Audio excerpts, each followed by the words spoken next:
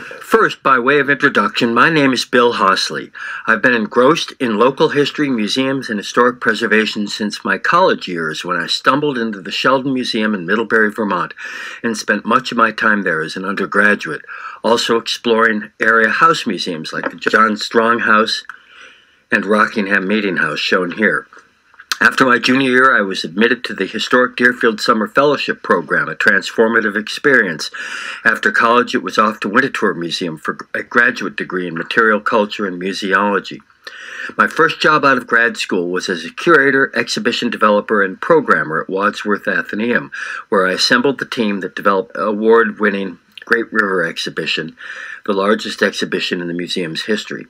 An exhibition about Japan and Victorian America influenced how Japanese art was taught and understood. The accompanying book was used as a college text at Brown and was recently cited as an important influence on an exhibition at Cornell Art Museum. My Colts Empire project involved a book, loan show, a public television documentary, an expansive array of tours and public programs, and a historic preservation initiative that spawned the Coltsville National Historic Park. Afterwards, I served as the executive director and creative leader at Connecticut Landmarks, overseeing improvements at 9 historic sites, among which are the Nathan Hale Homestead and the 17th century Joshua Hempstead House in New London. We raised more than $1 million to carry out using a mixture of interpretive and installation techniques. The house and family have astonishing documentation that enables thematic tours rich in specificity and authentic detail. Next, I was engaged in a 3-year turnaround at the New Haven Museum.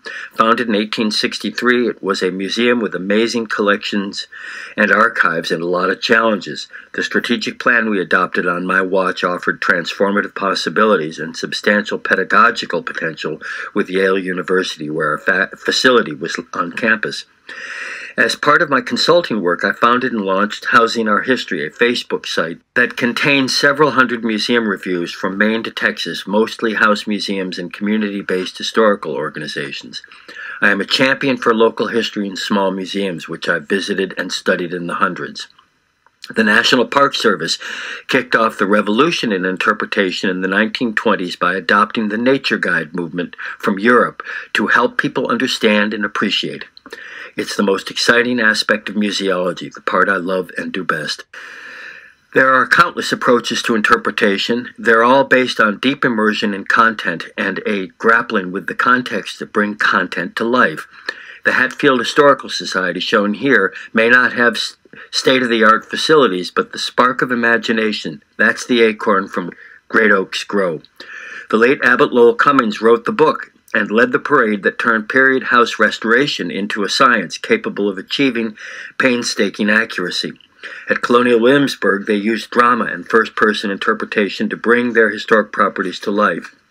House museums associated, clockwise from upper left, with Alexander Hamilton, Samuel F.B. Morse, Robert E. Lee, and Emily Dickinson used design, object-rich, multimedia orientation exhibits to begin the visitor experience. Historic New England's Eustis House uses a gallery with short-form video and a changing exhibition space to tell the story of a painstaking restoration. On Staten Island, the Alice Austin House, an evocative time capsule, uses its subjects' photography and LGBT relevance to bring the tour to life as a jumping-off point for its programming. The Olson House in Cushing, Maine, made famous by Andrew Wyeth, explores Christina's world, the backstory of the family who lived here and Wyeth's emotionally charged relationship with them, the house, and its environment. Skillfully trained docents in an environment almost devoid of furnishing, made riveting by interpretation. It's often about passion-driven people power, individuals with the training, curiosity, and communication skills needed to create a visitor experience you cannot take your eyes off. Here's Joan at the Penfield Homestead in Crown Point, New York. She lives and breathes Crown Point history. Here's Gus at the fabulous Whittier birthplace in Haverhill, Mass., the famous Snowbound House, where poetry lives and is made manifest. I didn't believe that Drayton Hall outside of Charleston, the flagship property of the National Trust, purported to be shown completely without furnishings could be a great visitor experience until I got there and was blown away by a tour where the guide painted a picture in every room, bringing the family and plantation to life with words and an astonishing architectural setting. We weren't allowed to take pictures inside, but the Motown Museum tour, featuring the two houses where Motown Records was born and created its most famous music, was amazing. The guide essentially sang her way through the house and got visitors singing. The Tenement Museum in New York is a model thematic interpretation relying on the superrealism of its frozen in amber interiors and its scrupulously researched thematic tours that delve into the details with character sketches on sweatshop workers, Irish outsiders, foodways, a day in the life of the Rogarshevsky family, and more. At $25 per person, there are plenty of days when every time slot is sold out. The Schuyler Mansion in Albany, picking up on the excitement of Hamilton the musical, has developed a Hamilton theme tour that is excellent. He married Schuyler's daughter in this house. They also have theme tours exploring slavery in 18th century New York.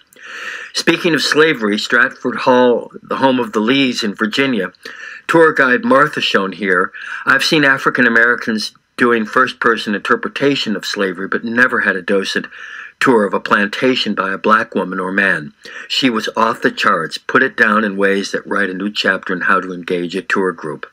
In Connecticut, Windsor Historical Society's award-winning Strong Howard House combined exhaustive scholarship on place, property, and family with rooms furnished with reproductions in full touch-it mode with theatrical dramatization, forging a distinctive path for a totally new kind of house tour experience.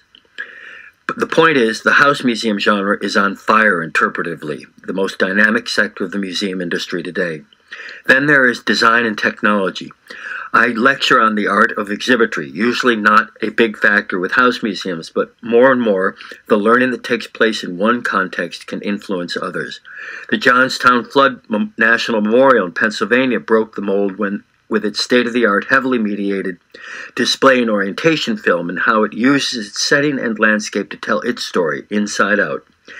An endless variety of hands-ons and interactives can shape interpretation. The Concord Museum takes a rich literary theme in the life of Henry Thoreau and mines it with depth and imagination. More modestly, the Susan B. Anthony birthplace in Adams, Mass., they started with an empty house and almost no collections and have given it real life and substance without a lot of money. The Women's Rights National Historic Park in Seneca Falls, New York uses audio, video, interactives, and rich graphic design to interpret its big story. How much do I love this work?